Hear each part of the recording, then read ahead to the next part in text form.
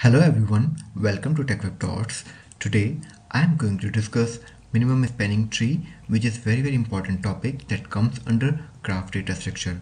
We will also discuss Kruskal's greedy algorithm with very easy and complete code example. So let's move ahead without wasting time.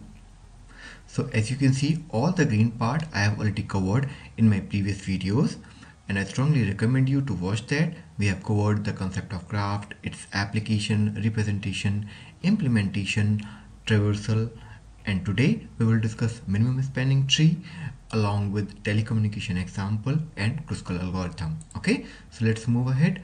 So these all the parts that I have already discussed. Okay, so let's move ahead. Why minimum spanning tree is important? Okay, so while talking about graphs, it is beneficial to introduce the subject of spanning tree. So actually what it is, a spanning tree is a subset of edges that connects all the nodes in a graph without cycle. Of course, it is completely possible to have many spanning trees with the same graph. For example, let's take a look at the diagram. Okay, so you can see on the left hand side the graph is started from 2, which is a node, 1, 3, 4, 5 and all. Okay, and on the right hand side we started from 3, 1, 2. So there are different ways to cover all the nodes.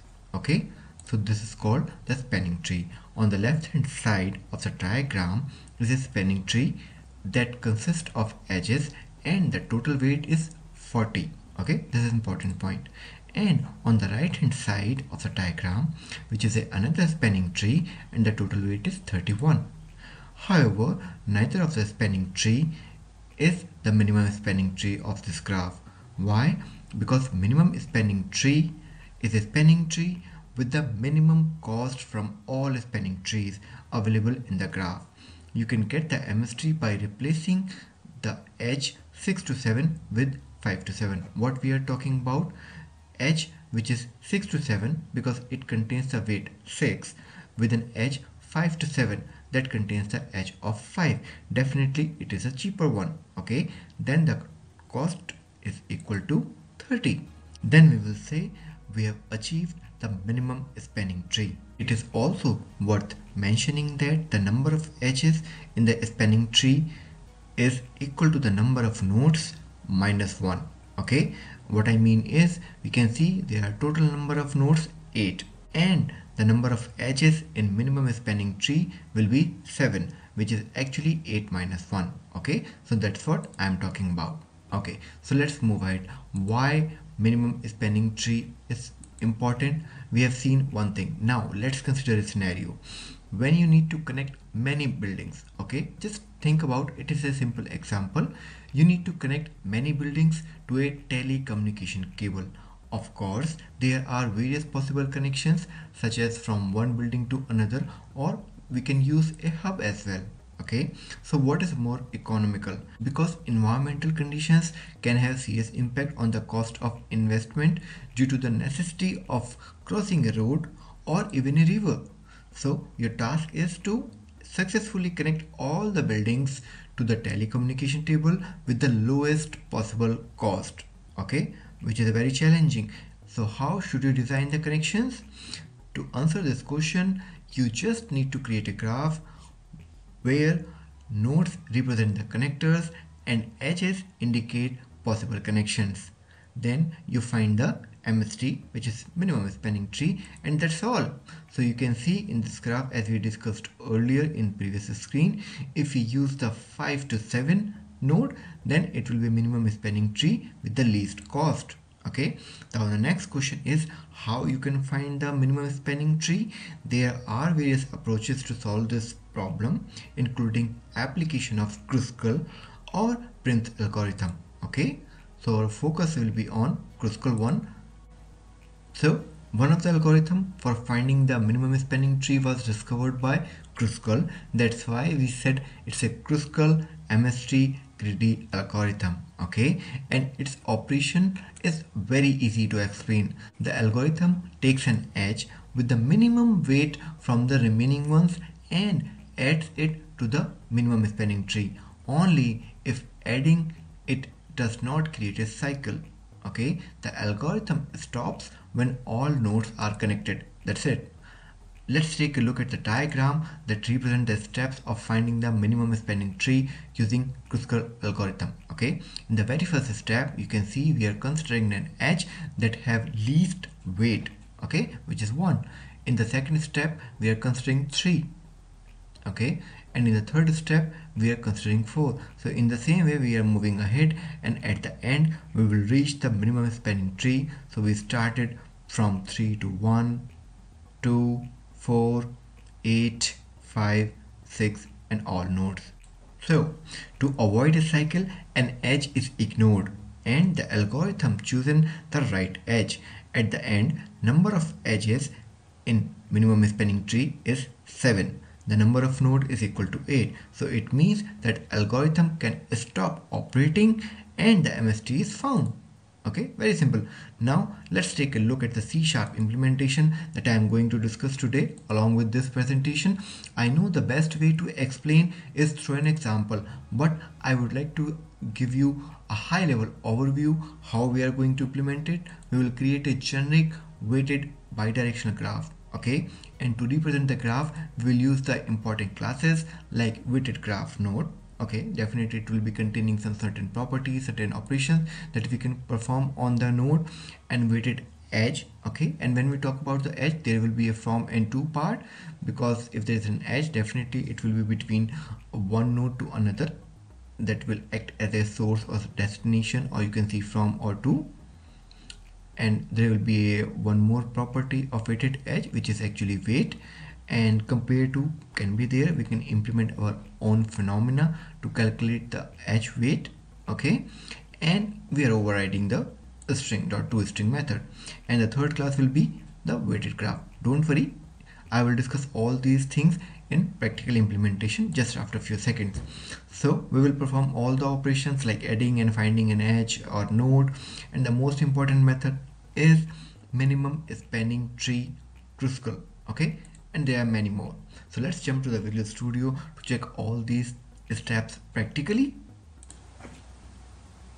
This is my Visual Studio and I am using the same solution that I was using in my previous videos of this graph data structure series. Okay, this is a very simple ASP.NET Core web application, and I am using this application just to write the output of the program to write to the console. Okay, as you can see, we have basic class, generic graph, program, standard graph and other files that I have used in my previous implementation. And don't worry about the piece of code.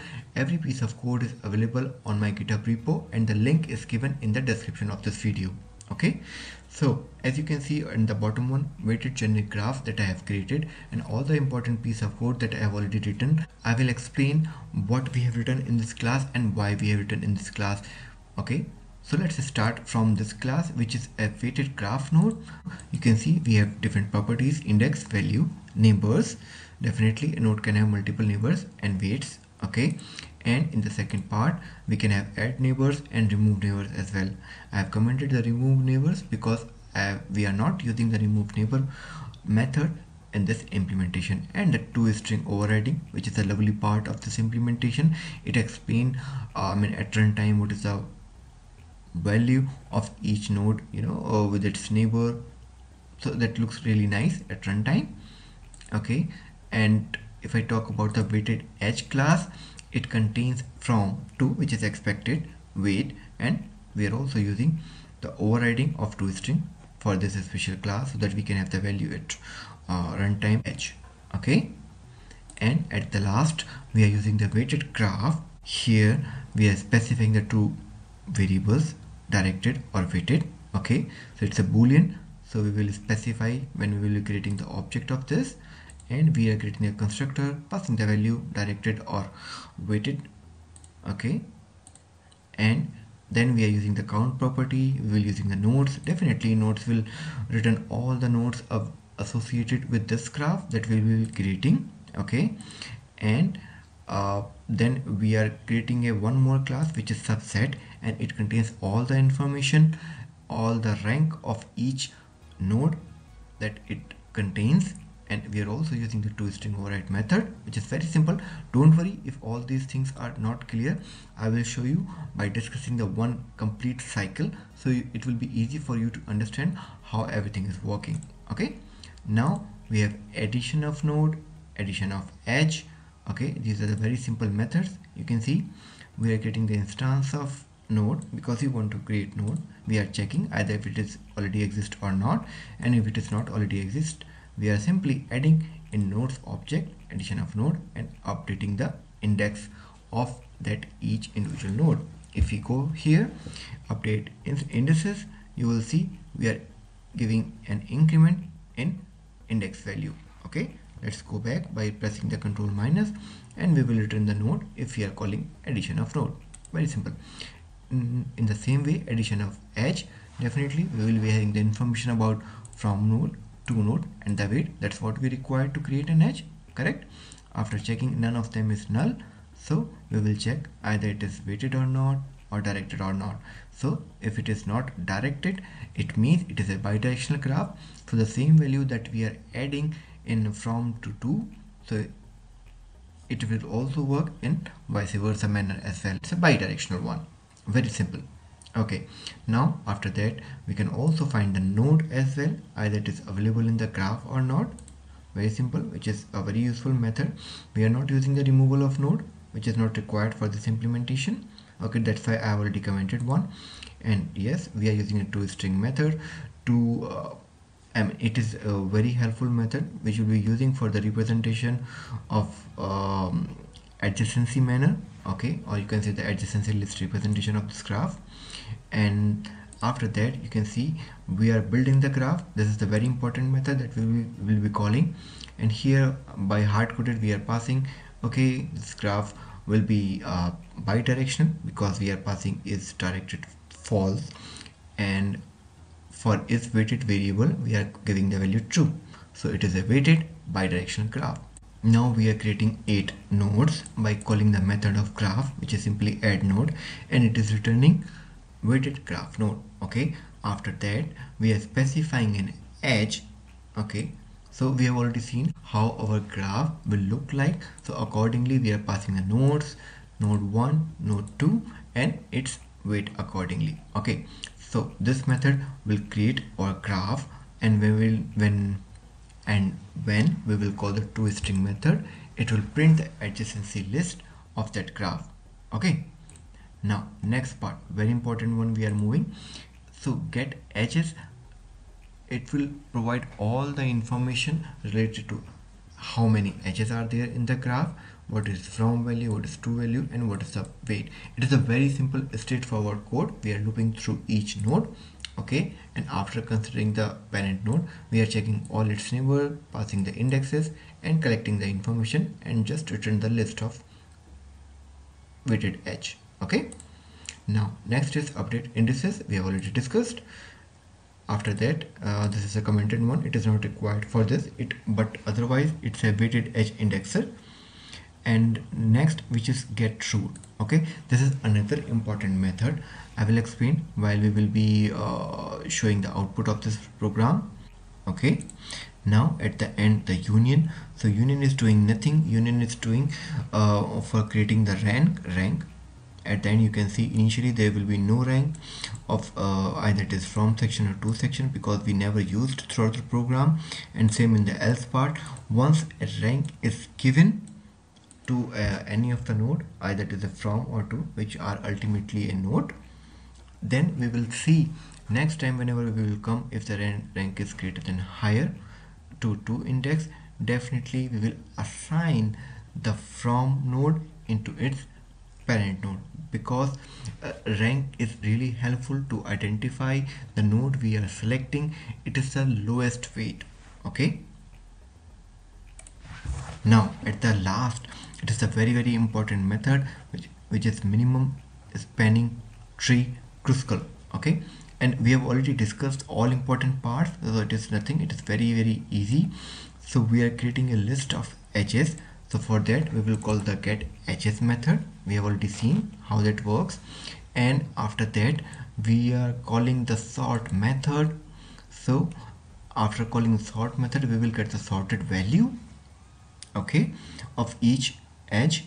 We will get the sorted list of weighted edge, and after that we are creating a queue with the help of sorted edges. Okay, now you will be thinking, what is the use of queue? Be with me.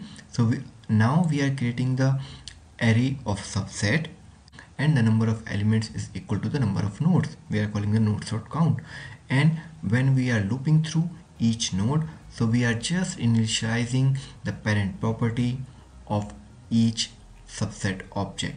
Okay, very simple, nothing we are doing more than this here. And after that, what we are doing here, we are calling the list of weighted edge we have created. It's a final result. Why we are saying final result? Because it will contain all the edges information according to the lowest weight. That's what at the end we want. Okay, so initially we are checking either the result.count less than equal to node.count. Definitely initially result.count will be 0, so yes, condition will be true. Then after that we will dequeue, so it will give you the value from the queue from the top. Okay, we will get the edge, so from the edge we will be having from and to, and if from is not equal to 2, then we will add into the result, and at the end we will get the result. Okay, so from here our solution will start. So before running the solution, I would like to explain one more point.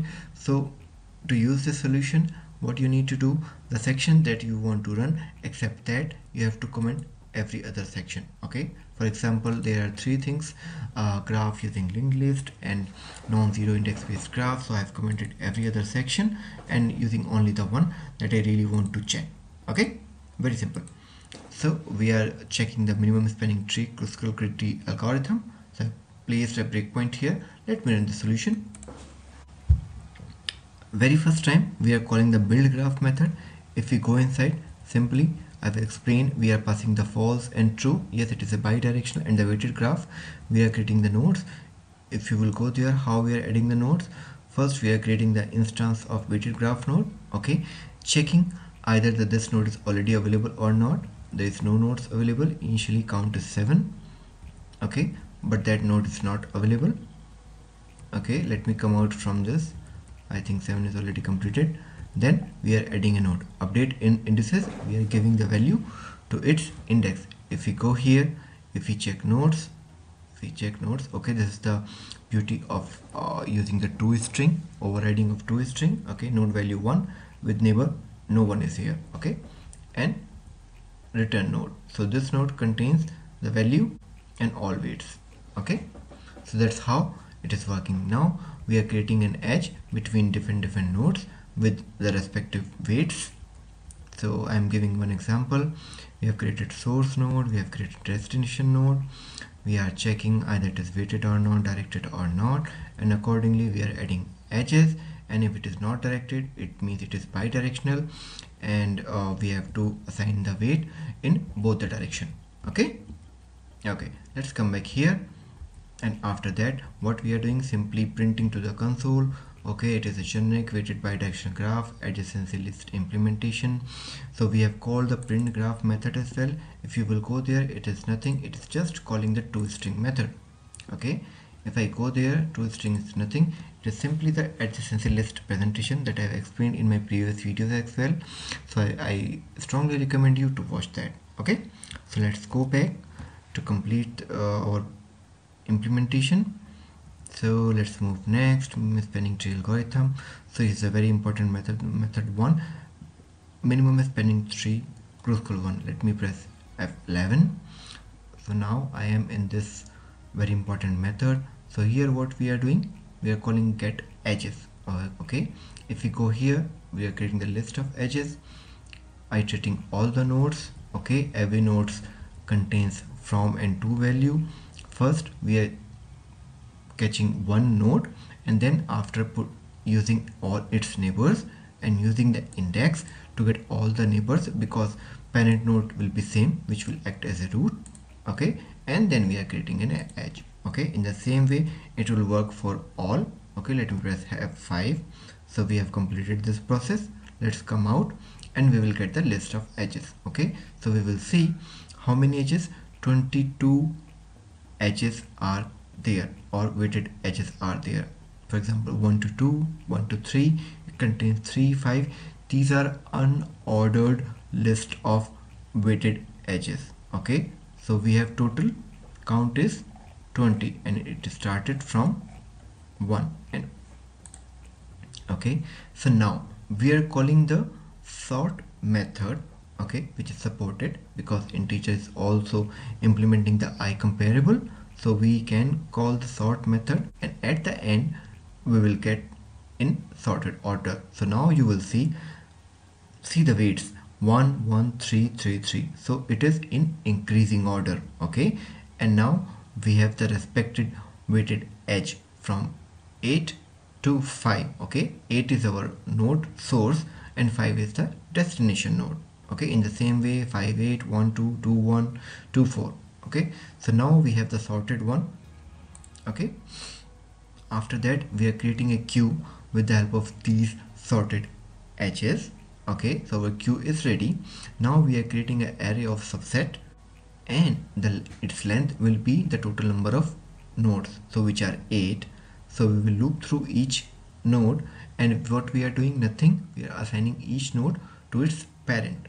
Okay, then our subset final object will be ready.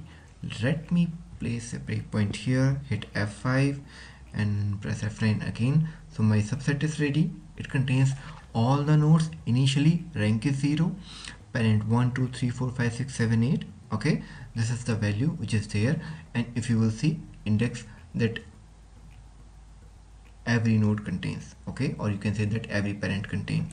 Okay, now we are creating a final result of object as I said earlier, and here initially it is 0 and total node count is 8. 8 minus 1 is 7, which is our checkpoint. Only 7 nodes will be there in the final result because we have already discussed. Now we will dequeue one edge from the list of edges. So we have one edge, we have from node which is 8, we have 2 node which is 5.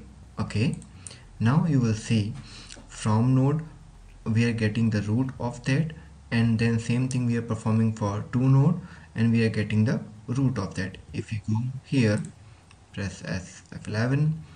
Okay, so in subset we have list all the list of values, all the list of nodes you can say. Okay, and the weighted graph node is the one. Okay, node value 5 with neighbor this. Okay, so it is checking parent node is 5 and the target node is 5. Okay, if both are equal, then we will simply return the subset parent, okay, which is 5. Okay, in the same way we will add all the edges which satisfy to this condition, and we will also increase the rank as well. Okay, because initially you will see the rank of each node in the subset array is 0, but initially it will be 0, this condition true, and this else case you will see we are assigning the from into subset dot to dot index value. Okay, earlier it was 5, now it is 8. Okay, and at the end you will see, okay, just give me a second. So you will see the 5th index, which is the 4th, or you can say the index is 4, the value parent is 8, and the parent of rank 1 is also 8, and rank is assigned. In the same way at the end every item will contains its rank as well. Okay, press F5 and at the end we will be having the final result. Okay, if we will click here we will see only 7 nodes are here, or you can see 7 edges information is here, which is 8 1 2 5 1 7 8, and these all contains the minimum weights 1 3 4 5 8. Okay, so that's what we want to achieve from here, and we are writing to the response simply using the for each and performing it on the result of list of weighted edge. Okay, if I press F5, so definitely we will see the expected result. So here is the result. You can see this is the adjacency list implementation, and this is the minimum spanning tree, which is a Kruskal greedy algorithm. Okay, and we can see the weighted edge 8 to 5 with weight 1. Similarly we have the least weighted edge, and we are also connecting all the edges. I hope you like this video. Let's go back to the presentation. I hope it is clear now what I have explained. So let's move next. We have seen, so this is our final. I have taken the reference from O'Reilly, which is a paid version. I hope you like this video. If you have any question, any comment, any suggestion, leave into the comment box. I will try to reply as soon as possible. So I will see you in the next video. Don't forget to like and subscribe. Bye bye.